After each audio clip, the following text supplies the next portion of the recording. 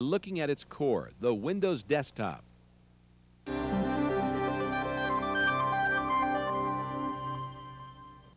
Suzanne, when Windows 95 opens on your computer, you might notice similarities and differences from your previous Windows screen. If you have used Windows before, you're already familiar with the desktop metaphor.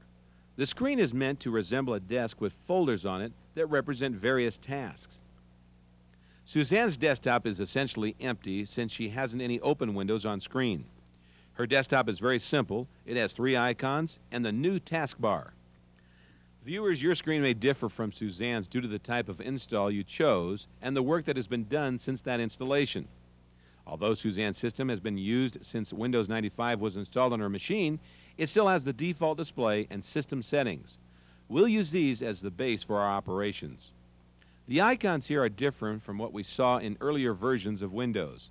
There is no program manager or any group icons. Wait a second, Professor. If there's no program manager, how do I start my programs? Those duties are now handled by the taskbar start button, which is located at the lower left of the screen. We'll look at that in a moment, but first, let's begin our investigation of the desktop by looking at the My Computer icon. This icon represents your computer. Double-click on it, Suzanne. Within the My Computer window, we can quickly and easily see everything on our computer. It contains information about all the system components and all the storage locations on our computer, including the folders and files in these locations. Professor, this window looks a little different than earlier windows. Does it work the same? You're right, Suzanne. It does look a little different, but it functions basically the same as those earlier windows. Let's review the parts of a window and see what's new.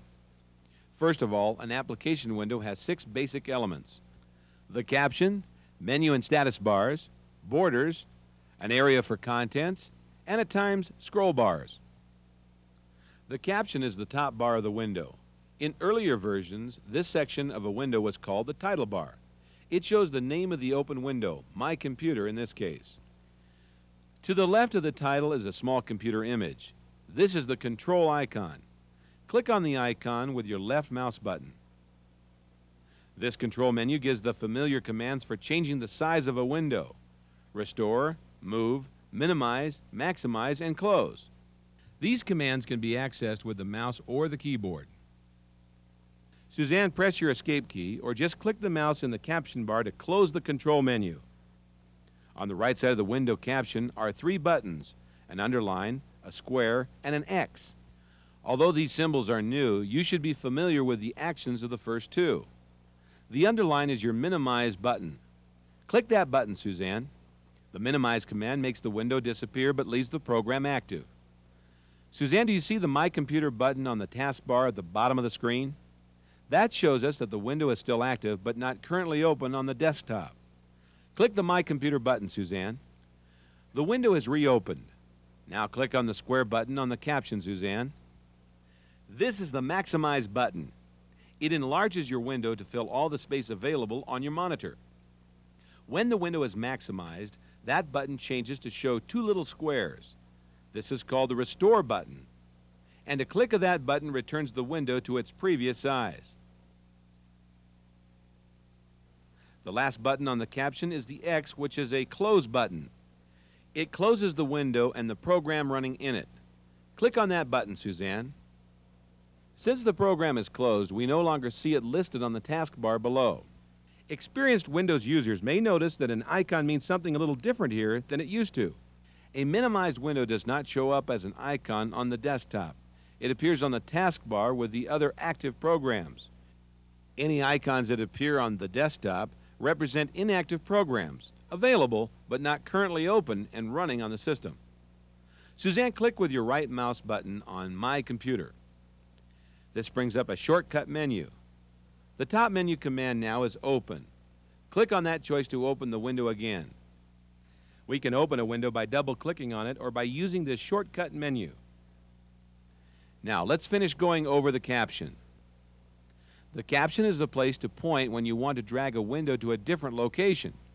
Point to the caption, any place except on one of the buttons, Suzanne, and click and hold your mouse button. Now drag the mouse around. As you do, notice that the window moves in the same direction as your mouse. When you release the mouse button, the window is dropped in a new location. This is one example of drag and drop control. We'll see another when we copy some files later in the lesson. Besides moving the window to a new location on the desktop, we can also resize the window in order to see more of the contents area. Suzanne, move your mouse pointer to the right edge of the window until you see the resizing arrow. Now click and drag your mouse to the left to make this window narrower. Now click and drag the right border to the far right side of the desktop. There, we've made the window wider. We can use the same method to resize the window vertically. Below the window caption is the menu bar. The pull-down menus on this bar allow us to access all the commands available to this program. They operate just as they had before. A single click will pull down a menu, or pressing the Alt key and the underscored letter in a menu name will open that menu. Clicking outside the menu or pressing the Escape key will close it. Menus in Windows and Windows-compatible applications are standardized so you can anticipate where to look for common types of commands. You'll always find the File menu in the leftmost menu position and Help in the rightmost position. We'll look a little closer at the menu bar in just a moment. Underneath the menu bar is the Contents area. Within this area, we can see icons for disk drives and folders. These icons allow us to access any drive, folder, or file within this window. The number and type of icons that appear in the Contents area depends on what type of application window is opened. At the bottom of the window is the status bar. It displays helpful messages about selected menu commands and the objects within the Contents area. Right now it's telling us that there are 10 objects within this window. Other information will show up in the status bar, so remind yourself to check this space periodically. Also, on the right side of this window, we have the standard window scroll bar, indicating there may be more information in this window that we can't currently see. In some windows, you will see a vertical and a horizontal scroll bar. These scroll bars work just as they did in earlier Windows applications. Now, let's see what kind of options we have on the menu bar. Open the View menu, Suzanne. This menu also has some codes that we should recognize.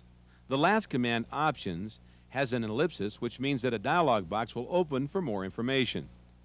The top two commands, Toolbar and Status Bar, are check-off options. A check mark next to an option indicates that option is active. A click will remove the check mark and make that option inactive. Suzanne, let's add a toolbar to this window. Click on the option name. Now, there's a new feature in the window, a row of icons just below the menu bar. These icons compose the toolbar. Each one represents a specific command. Although we can find these commands within the pull-down menus, it is much quicker to access these command tasks with a single click of the mouse. Suzanne, pull down the View menu again. Now click on the Details option. The Contents area changes to give us more detailed information about each icon. Suzanne is given detailed information about her hard drive and CD-ROM drive storage capabilities, plus other information concerning the folders that appear in this window. Suzanne, before we finish our window tour, let's look a little closer at the control icon. Move your mouse on top of the control icon and click your right mouse button. The right button opens a different set of commands than the left mouse button. Don't click any of these commands until I've finished going over them.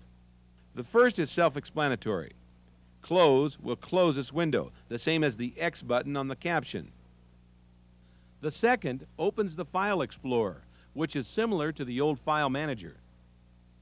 Find is also a file-related command used to find a file. We won't be covering the Map Network Drive and Disconnect Network Drive options since Suzanne's machine isn't connected to a network, but we will see how to create a shortcut later in the lesson. The Properties command at the bottom of the list is an important command to know. Click on the Properties command, Suzanne, and let's find out what properties are. The first page of this dialog box gives general information about your system, including the chip model and amount of RAM. This very useful description of your system is known as the System Properties. We can see further details by using the question mark button. Click on that button using the left mouse button. When the mouse pointer changes shape, click on the line that displays your computer type. The help box tells us that the information we clicked on specifies your processor type and the amount of memory in your computer. Now click the right-hand tab at the top of this window labeled Performance. Here are further details about your system status and a place where you might find suggestions to improve performance as you add components to the system. Across the bottom of this page are buttons that will open additional dialog boxes for advanced settings, such as hard drive optimization, file sharing, and other advanced topics, which we'll leave alone for now. Click Cancel to close the dialog box. The second icon on the desktop is your Recycle bin, Suzanne. It's a temporary holding place for deleted files and is a very handy new feature, since you can retrieve a deleted file from the Recycle bin if you decide you really need that file. Double-click the Recycle bin icon. The Recycle bin is a lot like a trash can.